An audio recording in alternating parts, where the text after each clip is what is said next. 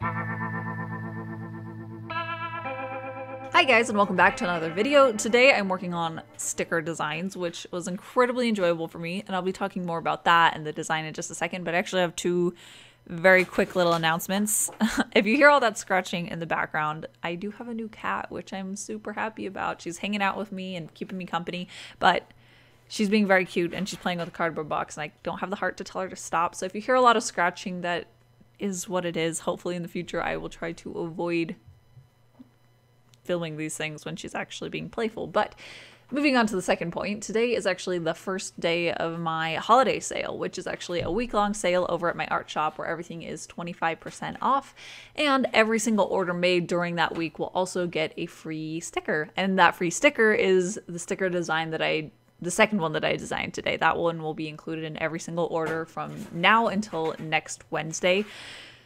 And I love being able to offer sales. I love getting more art out to you guys. So if you'd like to check that out, there is a link in my description as well as in my end card, and that's my art shop. I will have a few select originals.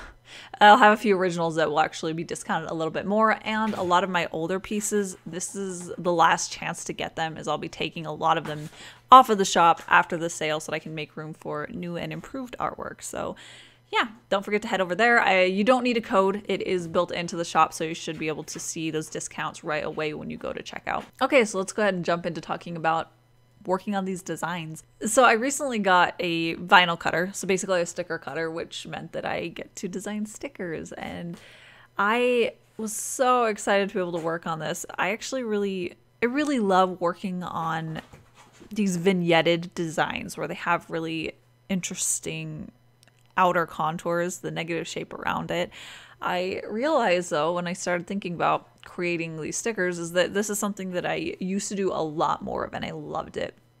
And it was really up until I took a particular class in college, and one of my teachers, and this advice was extremely helpful in me improving pretty much all of my work moving forward. So I am so grateful that I got this advice. But the advice was, when you're drawing, and he said never, and I don't think never is necessarily true, but he said never draw or never sketch without basically the dimensions drawn down of your final version. So always sketch within a box, within what your canvas is going to be.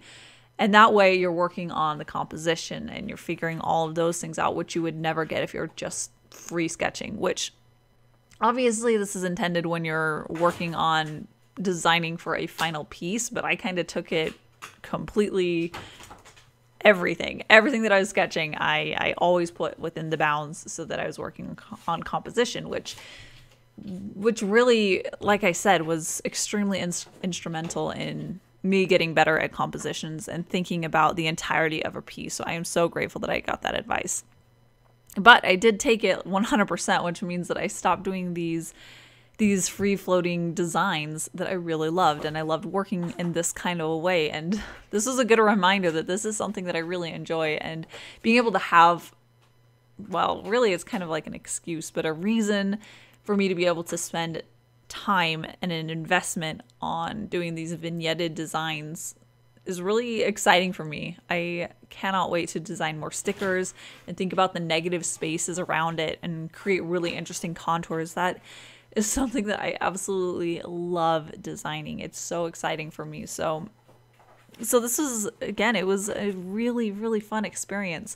I would definitely recommend that even if you don't have necessarily a sticker cutting system or the capability to make stickers, there are, wow, I totally lost my train of thought. There are so many ways that you could think that way. You can either get drawable sticker paper and create your own stickers, which is incredibly fun. I love the idea of having an original piece of artwork as a sticker, or you can just design the shapes for stickers. It's really a lot more liberating than working for a finished piece that has to be bound within a rectangular shape. And I found myself thinking a lot more creatively while working on these than I have in the past. And I think even just adding a few designs like this where I'm thinking outside of the box, it'll allow me to be able to take that refreshed view of things into all the pieces I'm doing, including ones that are actual completed pieces that do need to be within the defines of a page. And this particular piece went through several color variations like usual with my digital stuff.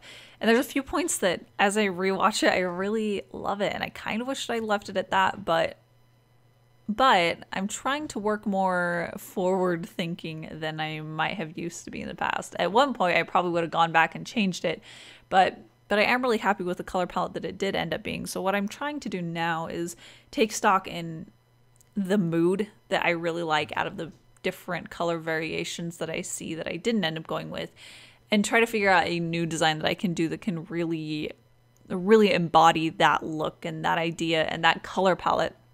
So I try to think more how can I adapt that into my future ideas? How can I make this into a new design and a new thing rather than how can I change the one I've already done, or should I regret what I did? So yeah, I do really like some of the versions. Like I said, I like where I have like really dark leaves with the light line work for the leaves themselves. I really like that, but in the end I couldn't quite come to a perfect marriage between that and the background color that was happening behind her as well. So it didn't quite end up happening in this one. But like I said, I'd like to really design a new sticker that embodies that, or a new piece even. I liked the more ghostly feel of it and how there's a stronger contrast. So those are things to take note of, things that I may not have set out to put in this particular piece, but it kind of happened, and I can take that and really pay attention to it going forward. What do I want my pieces to look like?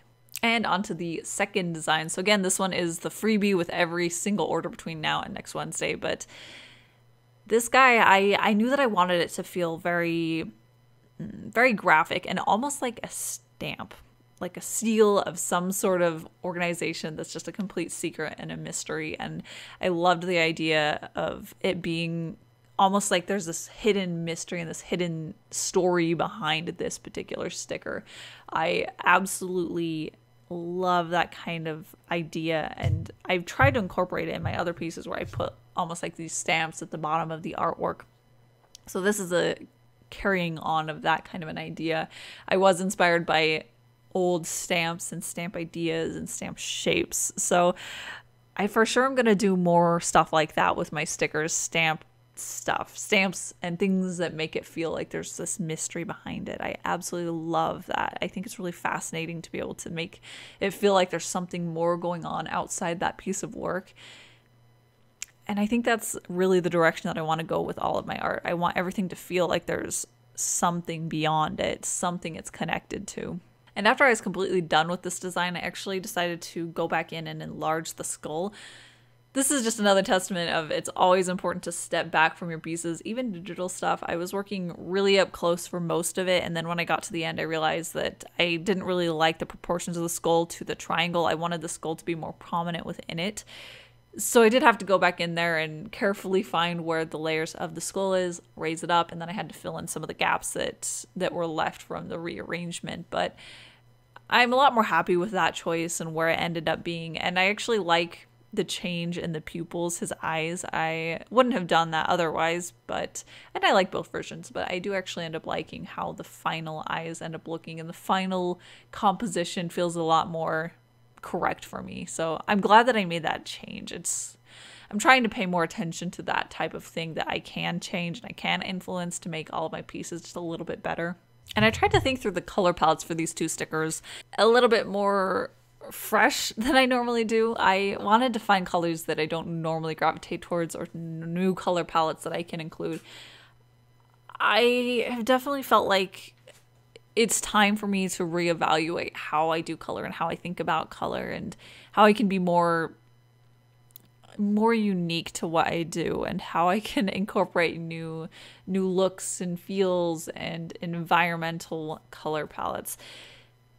And then I really liked how these two turned out. I ended up going with the skull. It's a green smoke with a very pale orange for the background, which I almost never use orange, but I love the look of this. It felt very pumpkin-y, but in a fresh way, and it reminded me of certain memories, and it made me feel comfortable, and I like being able to have color palettes that remind me of something and make me feel something. So yeah, I think these two color palettes were a step in the right direction for me reanalyzing what direction I want to go in the future with my colors. And that is it for today. I do have the link down in the description and in the end card that'll take you to my art shop, where there's a 25% off sale going on right now, no coupon needed, and all the orders placed between now and Wednesday, when it ends next week, will get one of these free vinyl stickers in their orders. So yeah, that is it for today. I will see you guys at my next video, which will be on Saturday. So thanks for watching. I'll see you then.